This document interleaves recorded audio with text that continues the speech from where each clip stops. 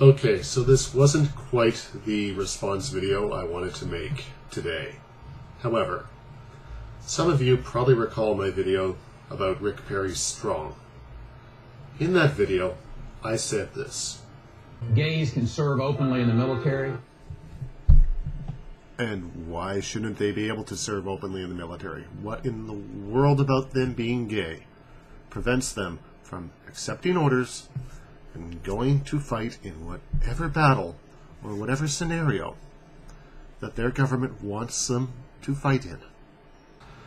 Well, someone by the name of MrCurlyBill decided to answer that question.